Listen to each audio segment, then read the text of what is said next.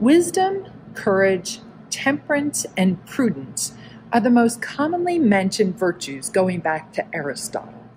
We often measure our own behavior against those virtues.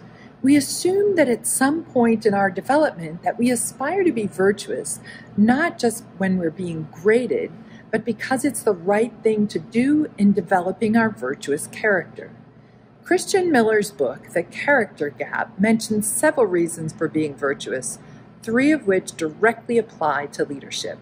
First, virtuous lives inspire, and we should all want to be leaders who inspire. Second, good character makes the world and our workplaces better. Third, being virtuous can be rewarding.